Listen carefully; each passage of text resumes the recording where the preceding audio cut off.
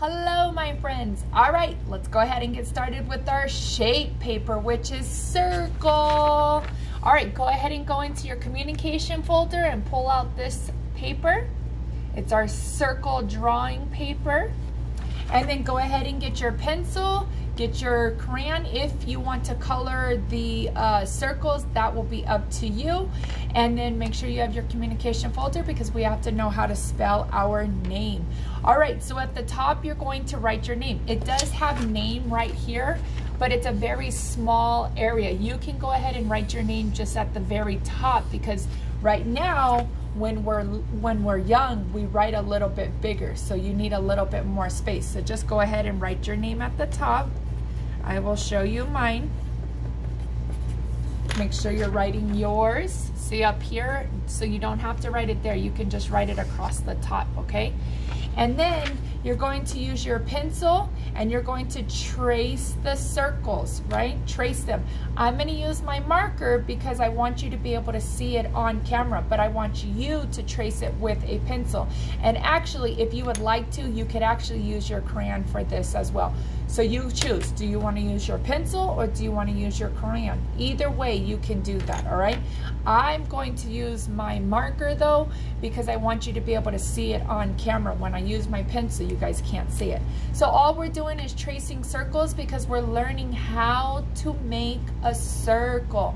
So draw it in the air and then go ahead and draw it on the lines. We're tracing the circles.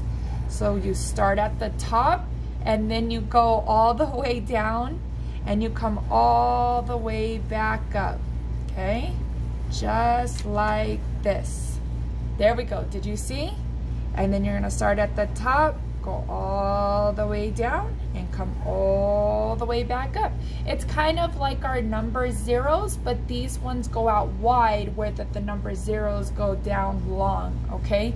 So these do not look like an egg, they look more like a ball where our zeros look like an egg. All right, go ahead and trace your next circle just like this. And then we gotta do our next one. And then our next one.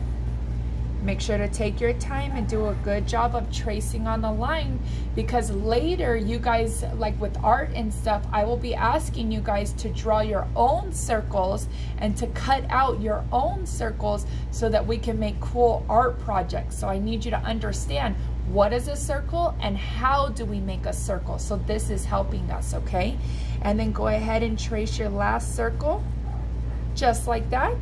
And we're all done. So if you would like to, if you like to color, you can color these circles in or you can even turn them into some happy faces. Let me go ahead and make a happy face because I'm so happy that you guys are doing an amazing job on your work. There we go. All right, my friends, well, we are all done. That was super simple too, right? Go ahead and take this paper and put it into your communication folder because you are turning this in to me. And you guys have a great day. We'll see you later. Bye.